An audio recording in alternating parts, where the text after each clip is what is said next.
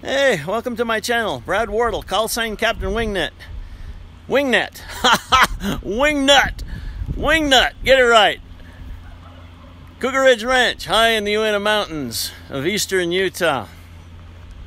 This video is part one in a 5-part series that I'm dedicating to killing insects and the 5 killers that I love. And I want to introduce you to those killers. I think when I introduce you to them, they'll become your best friends. Watch this to the end because I'm going to give you some tips in the end that I don't show in other videos, like how to turn your garden plants and your ornamental plants into killers and make them still 100% safe for humans. Yeah, watch to the end. All right, let's get on with it.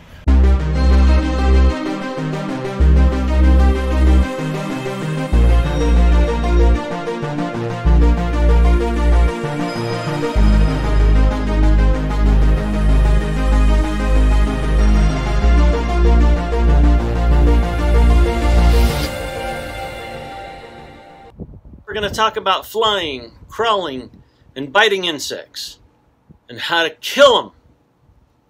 This list includes, but is not limited to, houseflies, biting flies, including horseflies, gnats, mosquitoes, fleas, ticks, bedbugs, roaches, ants, spiders, scorpions, chiggers, mites, and more than 55 other kinds of insects. This video is going to have 5 parts, each dealing with many different aspects of killing insects. We'll be right back. Before I forget, don't forget to subscribe and click the notify button so that you know when I release new videos. Please understand that this is what I do. I'm letting you be a fly on the wall and watch and learn from somebody who's been around the park a few times. But everything in life requires that you take a personal initiative and use common sense in all that you do. So if you don't like what I do, that's no problem. Nobody's gluing your eyes to the screen. Just click away. If you do continue to watch, please use your common sense and figure out a way that it'll work for you. Just don't do it if it's against your personal views or ethics. Think before you act. You don't need to lecture me and the other flies on the wall here on why you personally think it's wrong. We don't care. Please keep that to yourself and we'll all have a wonderful time.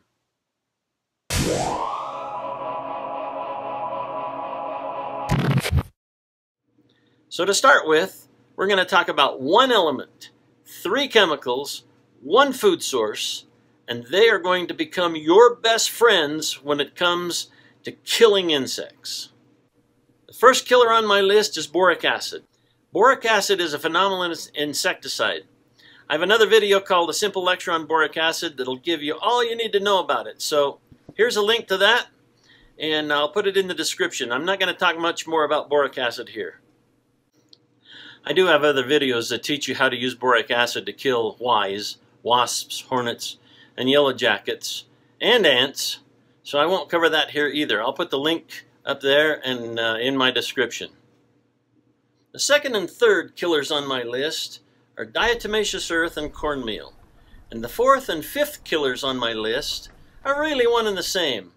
One is natural and one is synthesized or man-made. They both work identically the same. Pyrethrins come from an old genus of plant called Pyrethrins, now classified as chrysanthemums. All of the flowers in the chrysanthemum family produce the chemical pyrethrin. Pyrethrin is 100% deadly on contact to any insect, and it can also harm fish. It immediately closes the insect's breathing pores and they suffocate quickly. Permethrin is the man-made synthesized molecule, and it's 100% as deadly. It's commercially made and very, very readily available. It comes in aerosol cans of many sizes. It comes in 8-ounce mini jugs, 32-ounce quart jugs, concentrate, and bigger if you need a ton of it.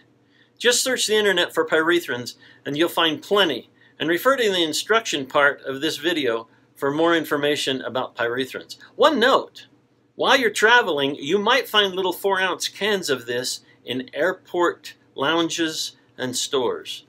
It's the only insecticide that California allows in open food preparation areas like dairy milking parlors, broiler houses, caged milk layer houses, canneries, beverage processing plants, open food processing facilities like bakeries and restaurants.